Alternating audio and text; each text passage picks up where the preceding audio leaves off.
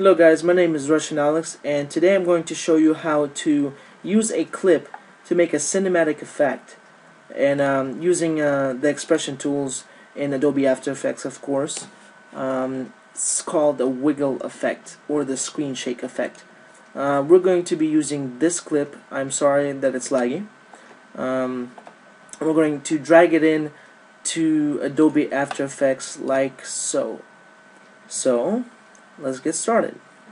First, you want to drag or import your files in Adobe After Effects. You can drag them in by just pulling the file in, or go to File, Import, File, and you can choose a file and import it. Now, you want to create a new composition for the time that you want your video to be. So you need to drag it over here to the new composition. It's going to take that clip time and put it over here, and it's going to be the exact time of the clip. As you can see, you can go to composition settings, and it's 8 minutes and 20, I mean not 8 minutes, 8 seconds and 21, I don't know, little seconds.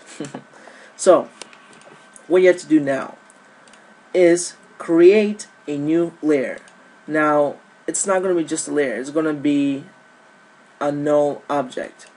After you create a null object, what you want to do next is create a camera. So go to Layer, New, Camera, and just click OK. It's maybe 50 millimeters is fine. Click OK, and we'll name it Cinematic _ Camera. And this, let's just say, by the way guys, this is a shortcut.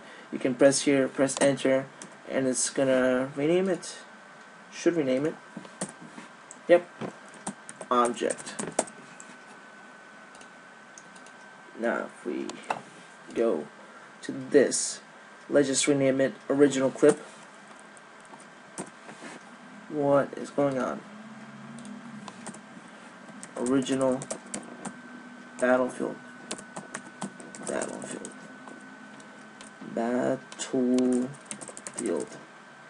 3. Okay, cool.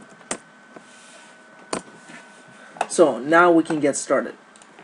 So when you go to the null object, you want to press P.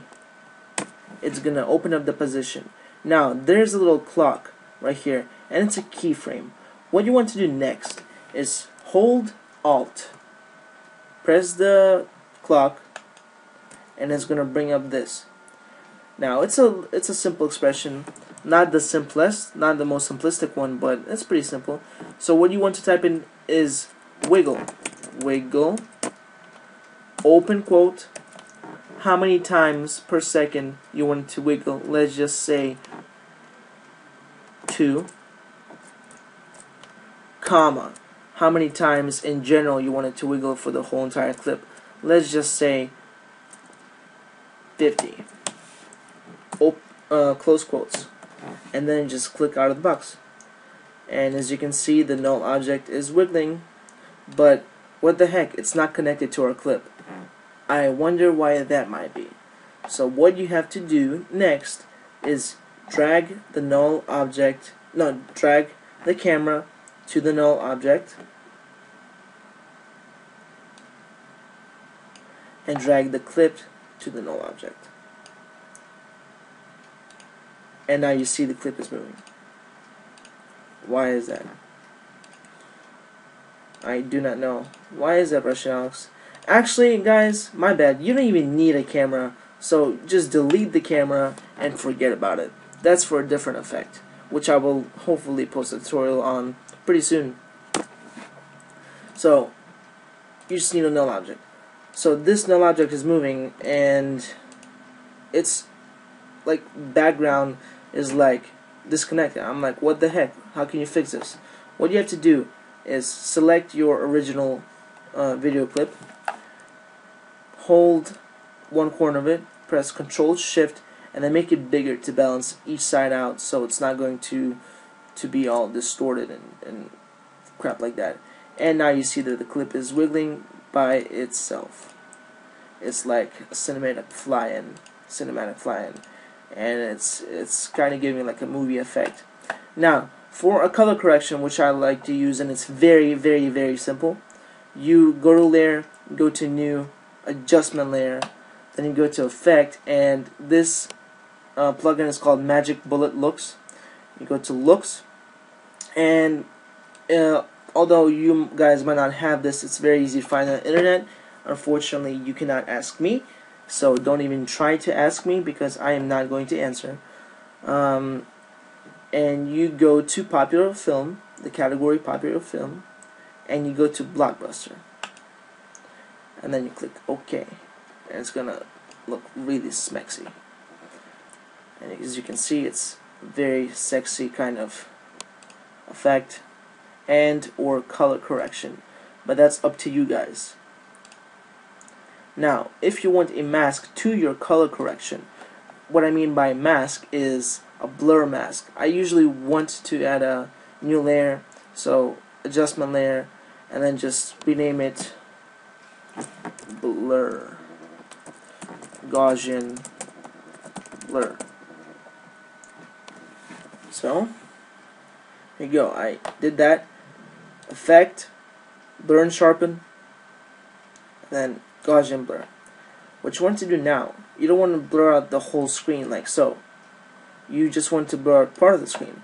So go to the masking tool, click on it, or the pen tool, and make like a, I don't know, maybe like, so you can see the sky and everything blurred out. So make like a mountain kind of thing. Go along with the mountains and the ocean. And it's okay if you get out of the box later, because it doesn't really matter what's inside of the box. I mean outside of the box. Now, what you have to do is go inside of the layer, masks, and then subtract. This means it's gonna subtract. It's not gonna concentrate on this area that we highlighted. It's gonna do everything around this area, which we want. And now we want to put the blur to maybe, let's say, 7.3.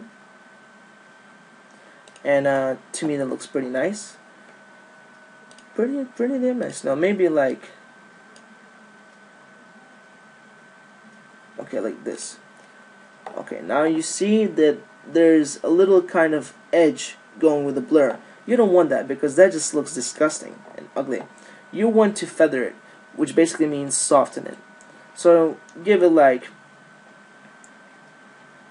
44, depending on what kind of blur you got and what the intensity of the blur is.